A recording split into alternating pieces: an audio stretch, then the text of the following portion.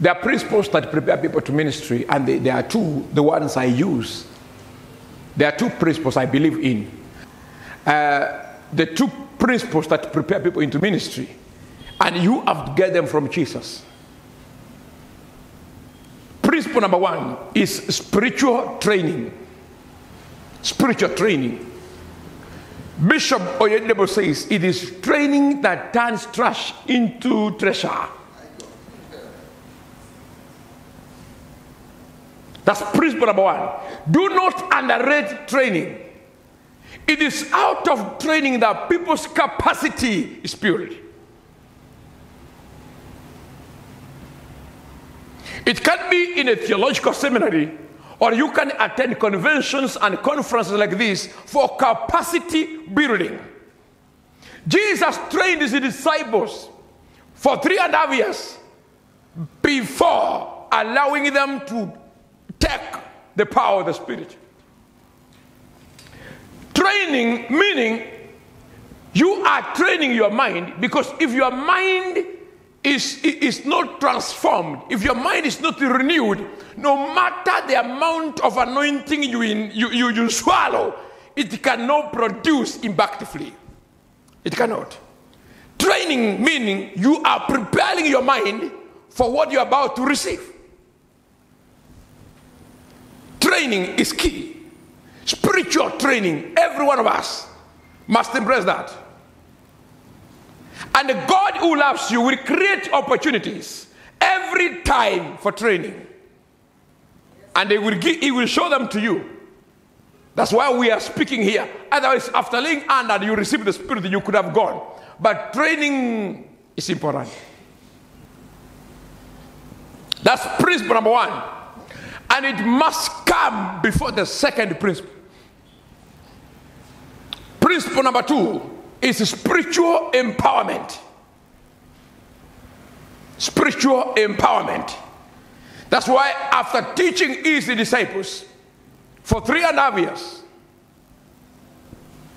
he now told them, go to Jerusalem and wait for the empowerment of the Spirit.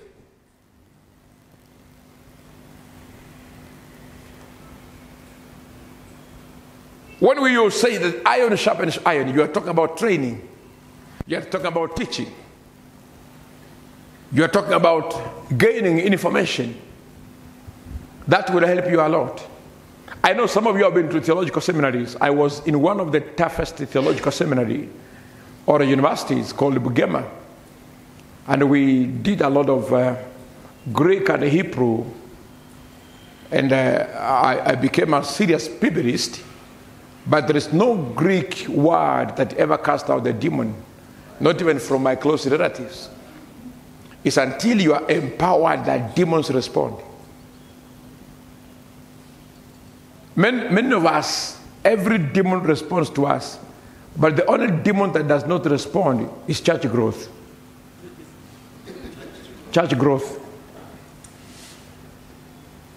When you see a demon say, scatter, it scatters. Because you have power, you don't have training.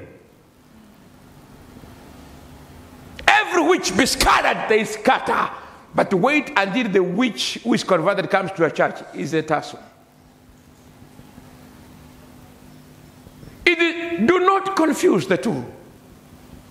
When you see magnificence or anything that is better, a manifestation, you know there is manifestation of the Spirit where demons roll.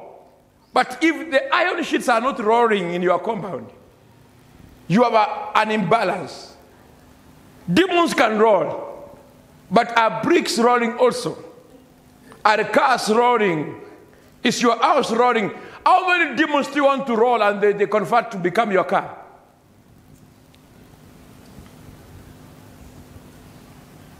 Hello? Yes. Men and women of God, hallelujah. Every one of you seated here. Some demons can't even try to come close to you. The only demon that is brave is poverty. Because it does not respond to spirit as such. It responds to the ability of the mind.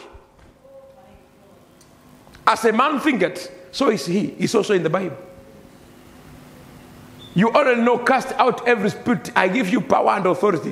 Wherever you lay hand on, it will be healed. What about your pocket? When you lay a hand, it can't be healed until you begin thinking differently. That's why Jesus, the Apostle Paul says in Romans, be ye transformed by the renewal of your mind. For this is the true act of worship.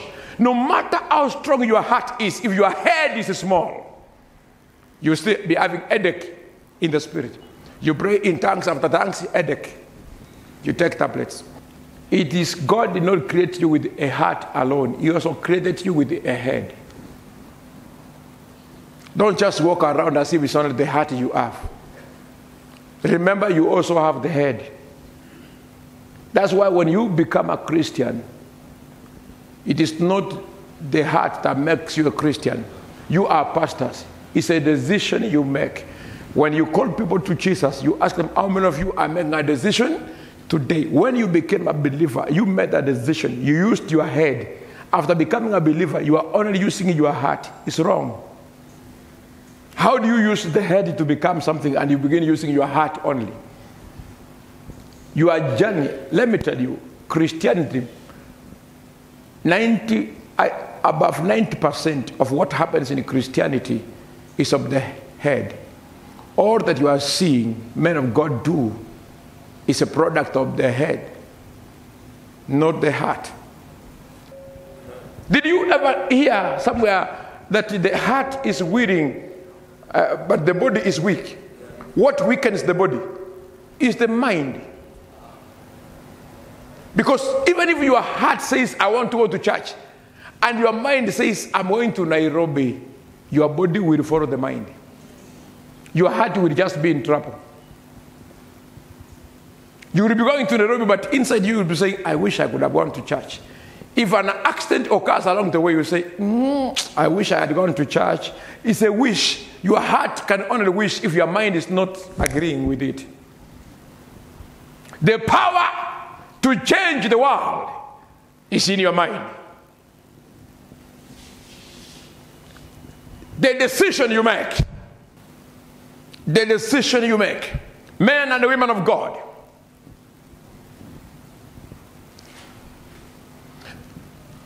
There is nobody whose body is weaker than the mind. Say, oh, I fornicated it because my body is weak. Your body is not weak. It is your mind that is weak.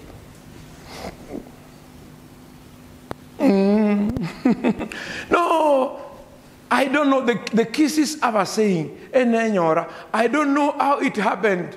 When you say you don't know, you're simply saying, my mind is useless. Because how can you not know? How can you not know?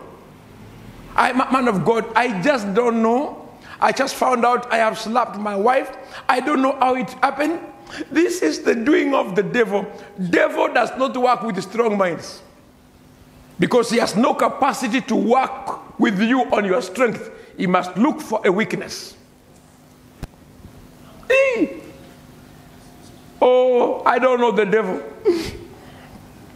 Devil is a liar. What is he supposed to be? A devil is a liar. And what do you expect him to be? To speak truth? Please, let's not have excuses. Improve your mind. You have capacity. You must believe that you have capacity. You have the ability to stand according to how God wants. Even when Jesus called you to be a minister, you had a choice to make through your mind, to accept it or to reject. There are many people that have been called and they are not working. Please, let's understand this. It will help us. You became a Christian by use of your head, not your heart. The day you became born again, some of you were even drunk. So your heart had no connection with holiness at all. It is your head that gave the support. And you made a decision in a crusade. You accepted Jesus. And thereafter, you started training your heart to accept a new Jesus you never had. Until God had an opportunity to call you. And when he called you, you again made another decision to accept.